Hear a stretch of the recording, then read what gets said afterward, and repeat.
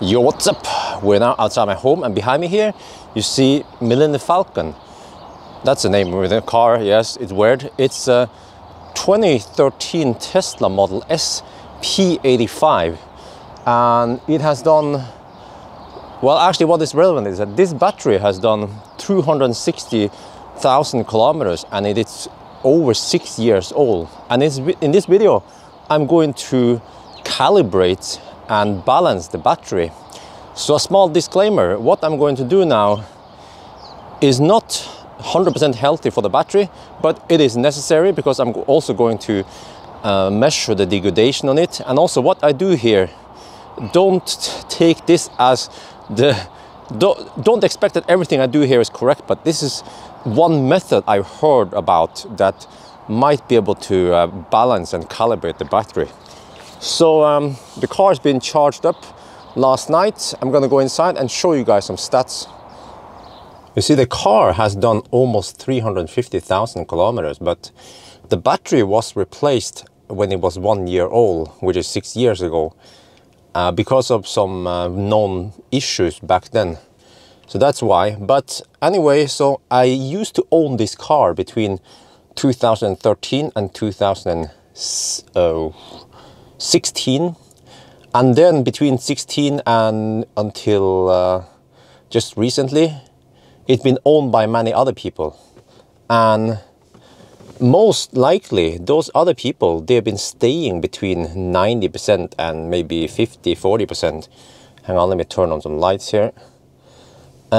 Which means that the way Tesla battery and BMS stands for battery management system, the way it works is that as long as you don't go to the extreme high levels, which is 100%, or extremely low to 0, if you just stay in the middle here, the BMS tends to under-report the capacity. And the reason why it does that is that if you go too high, you might damage the battery. And also if you go too low, you might also damage the battery. So to be sure, the BMS will actually be a little bit pessimistic.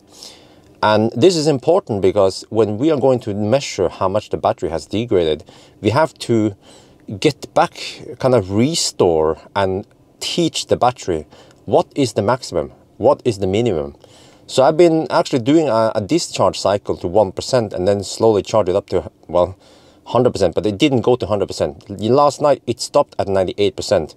And this is what we are trying to fix. So when the car stops at 98 or 97 or whatever, it doesn't mean that it is degradation. No, it means that the battery has not been calibrated. Even a battery that has degraded 10-15% should charge to 100%. So to help us, we have this tool here. It's called Scan My Tesla. You can find out more about it in the description below. What is important here is that we have, when I started doing the calibration, this one here, nominal full pack, which is what the car estimates it has available, from 100% to absolute 0, below 0%. It first estimated 69.5 kilowatt hour, and after doing a little bit of a calibration balancing cycle, it actually goes up. So does this mean that we have fixed the degradation? No. Degradation is irreversible, just like people age is irreversible. But what happened was that by doing cycles of calibration, we are teaching the battery where the minimum and maximum is, and that's why it went from 69.5 to 70.1. So what I'm going to do now is I'm going to drive and do some range tests. I'm going to drive to the north here. It's not too relevant. And then I will come back here, and the plan is to discharge it to absolute 0. So we're going to come back to that. So right now, yes, it's just charging up, topping up a little bit, and off we go. All right, it's been several hours now. We have been charging the car to 98% when it stopped, not too relevant. We've been driving it, and now we're back here at Nevenes. Just gonna top it up a little bit, just so I can go back home. So the fun stuff starts at home. I'm gonna show you. We are back home now, and this is the next step of the calibration process. So back in the old days, I used to drive in circle around IKEA at night until the car stopped. But I found a better way, which is to just park somewhere. I don't know, yeah, but like preferably on a private spot where you're not disturbing anyone. And right here we have the Type 2 charging cable right here. So once the car shuts down, we just plug it in. It's super safe this way. But next step now is, I'm gonna show you that. Well, if you look here on the display, the car reported at 0% left. So what we need to do this time is to run it down to absolute zero until the car stops. This will hurt the battery a little bit, but we are doing calibration.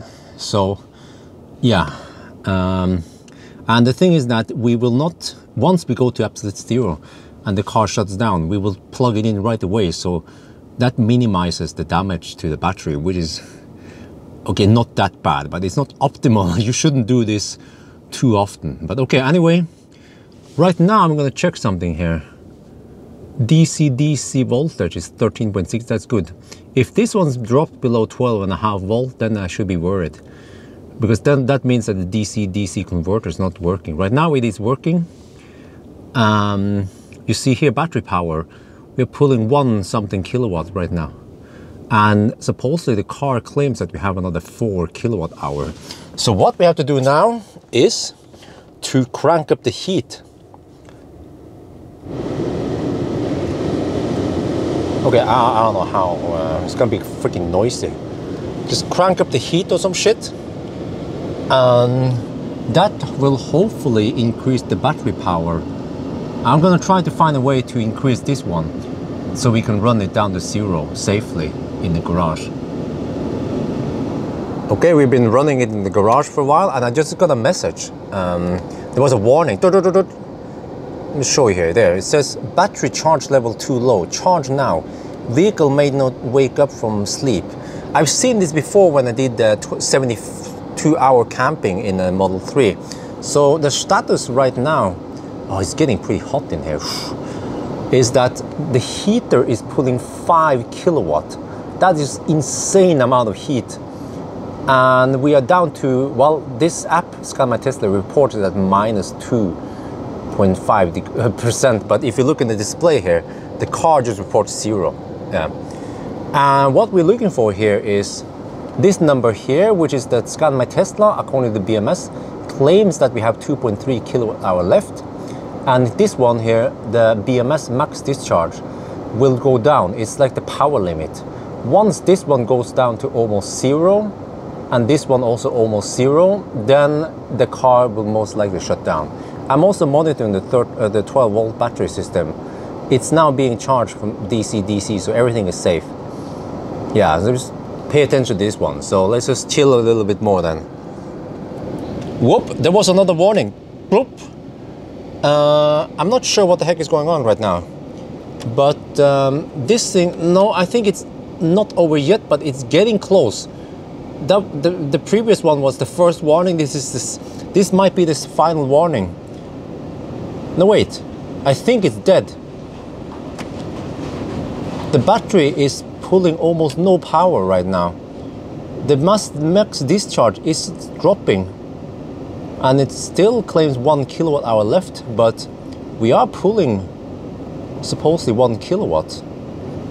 Okay, it might not be over yet, because supposedly we're supposed to hear a very distinct clunk once the car dies, and this is also an indication that there is still something left. Wait, or is it? It's not dropping, and this one is not dropping. It seems like we're not pulling power.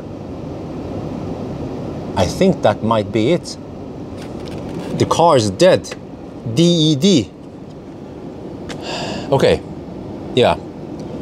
Charge now. Wait a minute. There's something wrong here. It's supposed to say car shutting down, and it didn't do it yet. Huh. Let's take a look at the voltages. So it says 2.91 volt. we can take a look at the BMS tab. Wait, this one here. No, this is still not too low.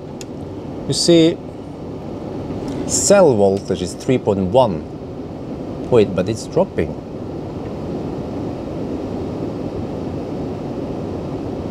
Yeah, it seems like the pack is still being discharged. Huh. Okay, let's wait a little bit more. But we have pretty high imbalance right now. Normally we would have 20 millivolt difference. Now we're 300, similar to the Leaf. Yeah. And also another thing is that yes, the 12 volt is still being charged, and supposedly, but the heat did stop though, which then means that the car is pulling almost no power. No, I think the car is dead. It's just, yeah, this is a little bit different than the Model 3 I tried. So I think it's time to plug it in now. So now we're gonna plug it in. Yeah, you see we still have 12 volt active, which means that lights, doors and charge port will still work, and the BMS is still working. It turns green immediately, and now we should be charging. So we just have to wait. Oh, there's something here. Alert, unable to, oh, this one is a pretty good indication, yeah. Once you get this message, unable to drive, that usually means the end. Yeah, okay, now there's some warning about low battery, but there's, I don't care too much about it. Yeah, you see now it's gonna take, it's gonna take almost 24 hours. We just saw it briefly. Let's wait for this one to tick up. So if you go here and check Scan My Tesla, you will see that now if this one is green, it means that it is charging the battery. So this is just what we need. Hopefully tomorrow morning or tomorrow afternoon, the nominal full pack will be higher. So we will see then. It has been several days now since we discharged it to almost zero. And meanwhile, I've been slow charging it. I have not DC fast charged it, only been slow charging, actually mostly on 3.7 or about 4.5 kilowatts AC. So I want to give the battery and the BMS time to balance and calibrate by charging slower. But meanwhile though, I've been using the car for running errands and stuff. But okay, so it finished charging, it stopped charging a couple of hours ago. And I'm going to show you now what it looks like. I think we are almost done, but not completely done. So you see, it's not pulling anything from the plug. And remember that this, the way we do it now, charging it to 100% and discharging it to zero, will hurt the battery slightly. And this is not something you have to do on a regular basis. It's just, I'm going to do this because I'm going to measure the degradation of the battery. So if you look here, it stopped at 97%. And why didn't it go to 100%? Well, one explanation could be that the battery is cold, but 16 degrees Celsius is not considered cold. If it was 0 degrees or 5 degrees Celsius, yes, that would make more sense. But however, Scan My Tesla will always show you the true state of charge, whereas the display here will usually, if the battery is cold, you will see a lower state of charge here. For example, just to give an example here, if the battery would be at 5 degrees or 0 degrees Celsius, this display might show you only 92%, but then this display will show you 97%.